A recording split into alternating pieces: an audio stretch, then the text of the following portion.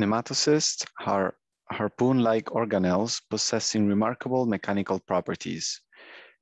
Recently, two novel protein components building up the nematocyst capsule wall in Hydra were identified. The first one is the Cnidarian proline-rich protein 1, CPP1, characterized by a rigid polyproline motif flanked by two cysteine-rich domains, comprising 6 cysteine residues in a conserved pattern. The second one is the elastic cnidoine, possessing an elastic silk-like domain flanked by several CRDs. Thanks to the presence of these short CRDs, CPP1 and cnidoine spontaneously cross-link via the sulfide bonds.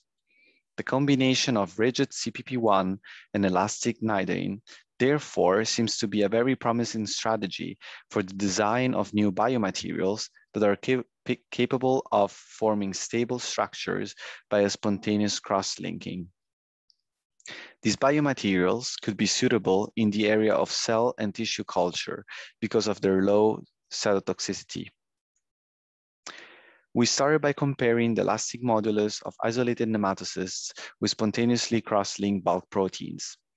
These charged nematocysts and recombinant CPP1 and cnidoine expressed in E. coli were subjected to AFM measurements in phosphate buffer. The mean and the standard deviation of effective elastic moduli of the capsule was 2 megapascal, whereas the elastic moduli of CPP1 and cnidoine blocks were 7.8 and 2.3 megapascal respectively.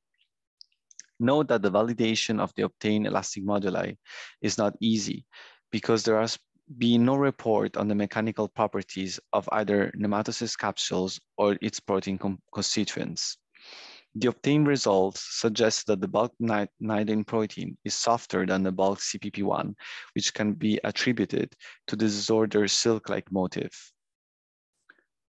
For the fabrication of uniform protein nanofibers by electrospinning, the preparative conditions were systematically optimized.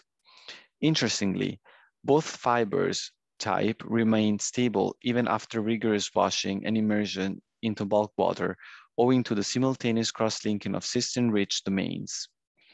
This makes our nanofibers clearly different from other protein nanofibers that are not stable without chemical cross-linkers. Following the quantitative assessment of mechanical properties, the potential of cnidine and CPP1 nanofibers is examined towards the maintenance of human mesenchymal stem cells.